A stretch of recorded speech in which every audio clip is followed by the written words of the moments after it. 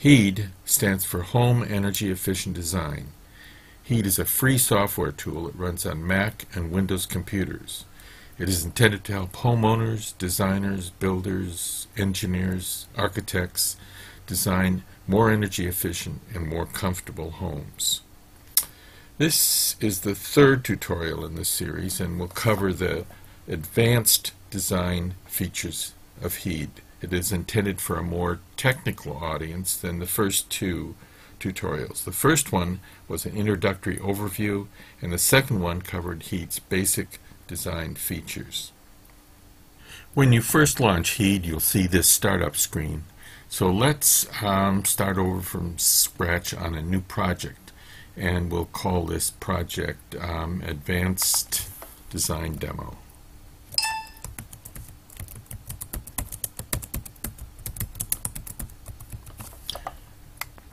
Next, you'll see the initial design screen. HEED uses the answers you give to these few questions to design first Scheme 1, a code-compliant building, and then Scheme 2, a more energy-efficient building. So let's construct a brand new home. We'll make it a single-family home. Let's do a one-story building. Let's make it 1,600 square feet. Just to make it a little bit smaller. It'll be a flat roof. And let's enter the zip code for Mojave, California, in the Mojave Desert. This is one of the tougher climate zones in California. The zip code for Mojave is 93501. Next, it asks if we want to attach a garage. We'll say no. It now is calculating the performance of those two homes for all 8,760 hours of the year. This is the home energy rating screen, and it shows us the performance of these two buildings. Here's Scheme 1, that's a reference building, and here's Scheme 2 that, as you can see, is a little bit more energy efficient. By the way, periodically HEED will put up information screens like this that give you a clue about what to do next or help you define a term. We're going to ignore these pretty much through this tutorial. Scheme 2 uses 89% of the energy that Scheme 1 uses. Let's make a copy of this now, and this will be the first scheme that we'll begin to modify ourselves. In the prior tutorial, we looked at all of these options in the basic design menu. In this tutorial, we're going to cover the advanced design menu, and we're going to look at all of these options. Let's start with the climate screen. Here is the latitude for Mojave. This shows that the Mojave climate, which is climate zone 14, is pretty chilly in the winter, and it gets rather warm in the summer, as you can see. California Energy Code gives us guidance on the design temperatures. This is the indoor design low, 68, and the design high, 75. You and your client might want to modify those, but for code compliance, these are the numbers that we'll use. Probably the ground reflectance wouldn't be 0.2 for new vegetation, but rather something a little bit more reflective than that. However, in this case, we'll just leave that as it is. Later on, we'll show you how to use the 12-day analysis option. In HEED, there is a connection to one of our other programs called Climate Consultant. In this case, it's showing us the design guidelines for Climate Zone 14. And these are listed in order. They're based on details of the climate and specifics of design strategy that you may select. For instance, it says for passive solar heating, we need to face most of the glass south, provide high-quality windows. The internal gains are going to help us out in this climate. Evaporative cooling is a good option. Here's one that talks about window overhangs. When you click on any design guideline, a sketch will come up that gives you more details about how to execute that in 3 dimensions. Some of the other options might be this one, sunny wind protected outdoor spaces, and you can spend more time studying this if you wish. We're going to go back to heat now. The next screen we see is the envelope design summary. Things that are in gray are for your information. Things that are in the white boxes you can change if you wish. If you wish to raise floor-to-floor height, for example, here, or if you wish to add a sloped roof instead of a flat roof. And this is information about the performance of a cool roof if you had a cool roof surface on your building. The next screen we see is the surface area summary screen. This one turns out to be rather useful. We can change any of the properties, for instance, of the opaque envelope of the building. Let's try this. Let's see if we can berm the west wall. Assume the building sort of backs up into a hill on the west side. So that means that there would be zero absorptivity. The sun would never reach that wall. We could make the U value pretty small. Let's call it, I don't know, 0.015. And the time lag with all of that earth and soil is going to be 24 hours. And the decrement factor would be 0. It'll be flat. Let's also think about making this a super insulated building. If we double the amount of insulation, the U value doesn't quite cut in half, but actually goes to a value closer to this.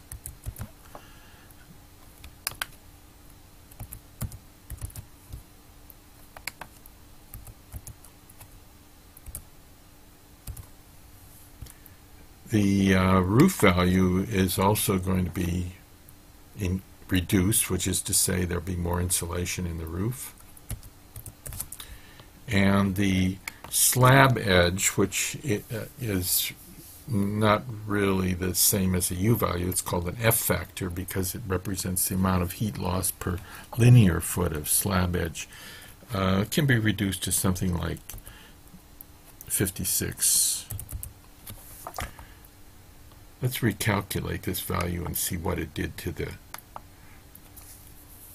overall performance. So super insulating this building really had a significant impact, as well as berming the west wall.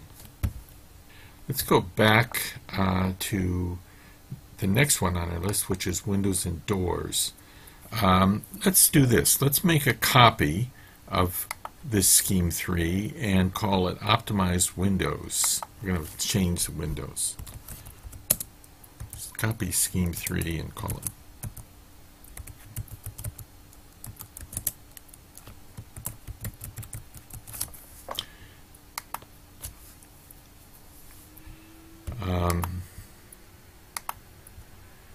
let's see what we can do. Let's try, for instance, doubling the number of south windows. Another thing we could do is we could probably eliminate the west window because that's now hidden by a berm. Yes, I really want to eliminate this set of windows. The north window looks to me like it's got probably too many windows, so let's cut that one in half. And I guess we will leave the east window as it is. Let's see if we made any improvement with these changes. By the way, we could have changed the U value of the window. These windows are probably code compliant as far as the U value is concerned, but the solar heat gain factor is a good passive window. There's a lot of solar gain that comes in this south window, so we might have taken the option of changing the solar heat gain factor or something. It depends really what the window specification is that you're using, and in this climate it pays to use really high performing windows. The calculation shows, yes, well, we made a significant improvement. We changed it from 77% to 69%, so that was a good 8% reduction. Let's go back and try something else that we can do on the Windows screen. we can add various kinds of drapes and operable shading. Let's make a copy. We're going to copy 4 and do heavy drapes.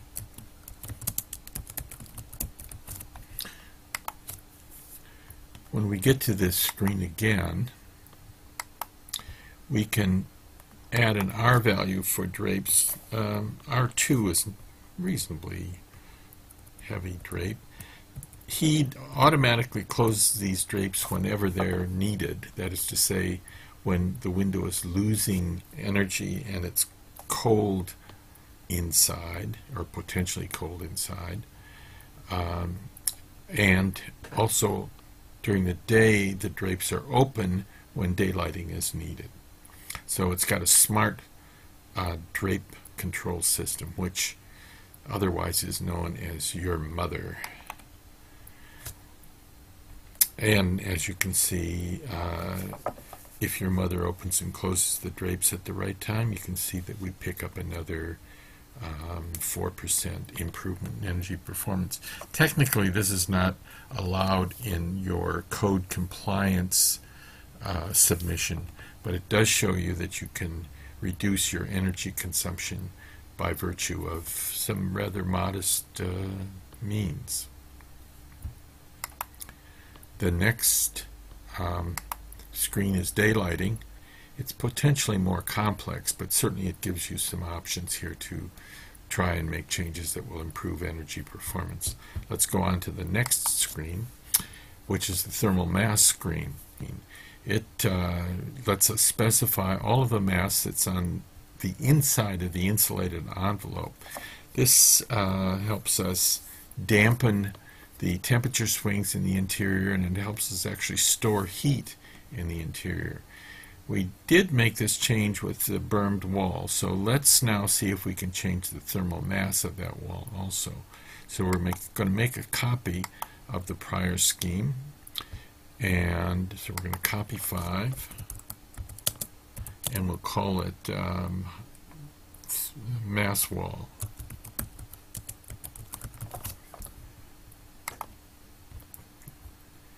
When we go back to the thermal mass screen, we can call this, I don't know, let's call it mass wall.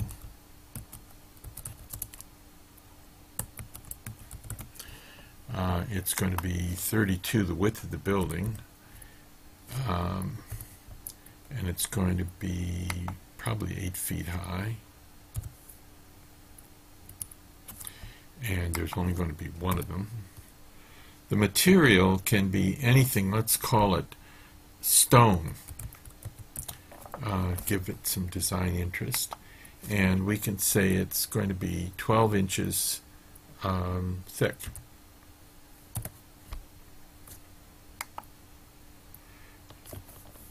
"12 inches is actually a bit much because although the wall can be 12 inches thick, only a small part of that wall actually participates in taking in heat and giving back heat on a 24-hour basis.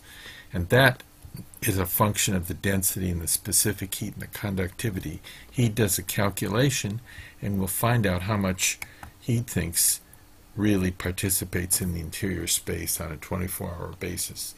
So it's said about 9.5 inches of stone will contribute on a 24-hour basis.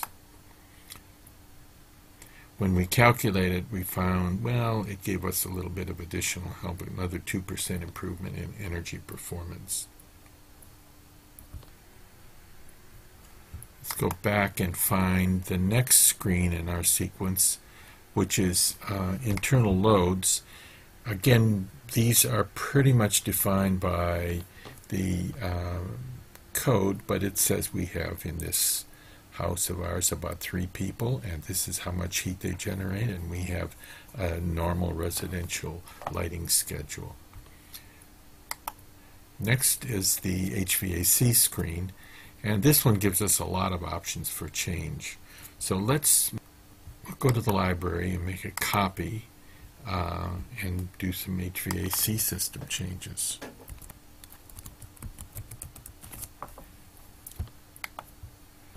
The options are pretty considerable. We can do all sorts of things, but let's make it fairly straightforward here.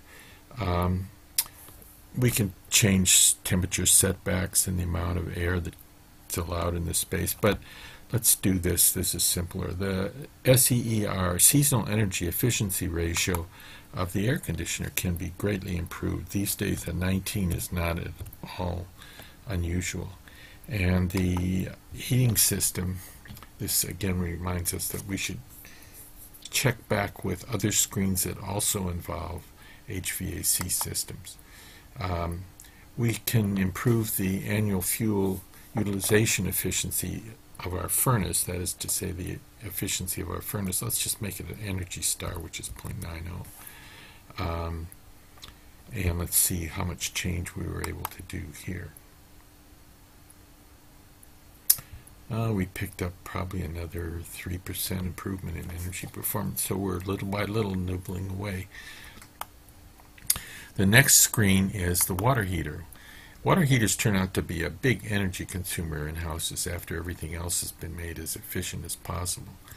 We might think about using a solar hot water system, and so let's use a instantaneous tankless water system here. So we're going to make a copy of this last scheme 7 and do solar hot water. That should be enough. And as part of that, we're going to put in the right kind of water heater. So let's use an instantaneous inline gas hot water heater. That's number 5. Notice that when you do that, it will upgrade the energy factor and other terms in this screen. When we go to next, we have the option of actually using manufacturers' data on various hot water systems. If you click on this button, you end up going to the Air Conditioning, Heating, and Refrigeration Institute screen where all of this basic data is listed. This next screen is the solar hot water system screen. So let's start by putting in 3 panels. Heat has figured out the best tilt angle and orientation, and it's using a generic collector. Solar systems inevitably need a tank, and it's picked the right kind of tank to go along with our instantaneous hot water system. Let's do a calculation and see how well that one worked. Well, that made a significant difference. So that was a good decision. Let's move ahead and probably add some photovoltaics. We're going to make a copy of this last scheme 8, and we're going to add PV.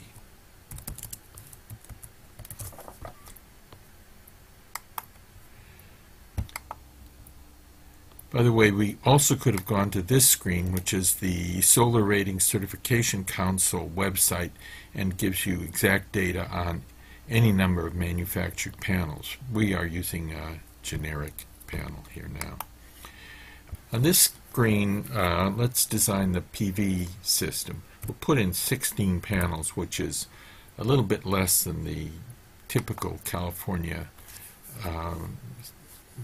system, which is usually around 3.8 kilowatts. Now you can see that in fact we have produced a zero net energy house. This is one that produces 588 kilowatt hours per year, in excess of what it actually consumes. We could go on and show a few other screens. Let's take a look at electric rates. If you happen to be in Southern California Edison service territory, you can change the electric rates here. Look at your electric bill and see what you're actually paying. Edison has 16 different rate structures for different parts of its service territory. You could put in electric rates for Sacramento Municipal Utility District if you happen to be there, or San Diego Gas and Electric. You can also add fuel rates for, in this case, Southern California Gas or Pacific Gas and Electric, whichever you happen to be in. And you can add pollution emissions loading ratios. For example, Southern California Edison system-wide produces about 665 pounds of CO2 per megawatt hour. That helps us decide how much carbon this house accounts for by virtue of its design. The same thing can be done for fuel. In this case, this is the national average for natural gas. This next screen addresses code compliance. It's one of the main reasons why people actually do energy performance of buildings. HEED is not a code compliance tool. HEED is a design tool which lets you try all sorts of alternatives and compares them and shows you in detail many different aspects of building performance. Once you have that building that you like, go to this screen and it will automatically transfer your building to a certified code compliance tool, such as in this case Energy Pro. And Energy Pro will generate the forms necessary for you to get a building permit. Now this completes all of the screens in the advanced design menu list. There are a couple of other screens that are of some interest in this general area. Let's go down and take a look at the HVAC system sizing. This is under the evaluation menu, and here we see the size using what's called manual J calculation for the heating system and a simulated cooling system size. So this is about a 2-ton air conditioner and an 18,000 BTU furnace.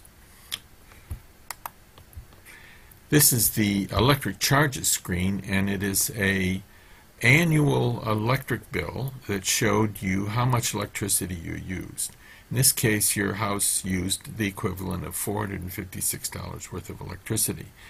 But because you had a 3.7 kilowatt PV system, it actually generated $916 worth of electricity and pumped the difference into the grid. So if your utility had agreed, they would have paid you $460 for the electricity that you contributed to the, in this case, Southern California Edison electric grid.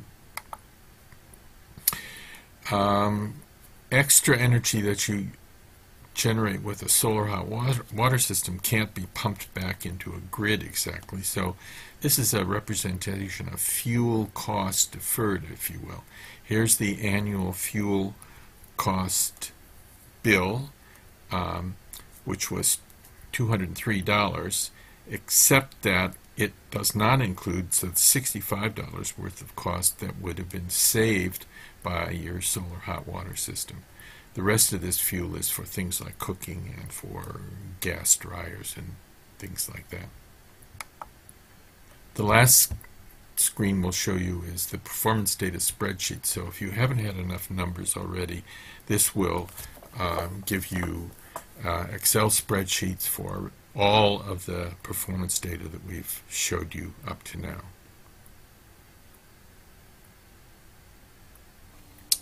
This concludes our third tutorial in the series. Here is the website where you can download free copies of HEED and all of our other energy design tools.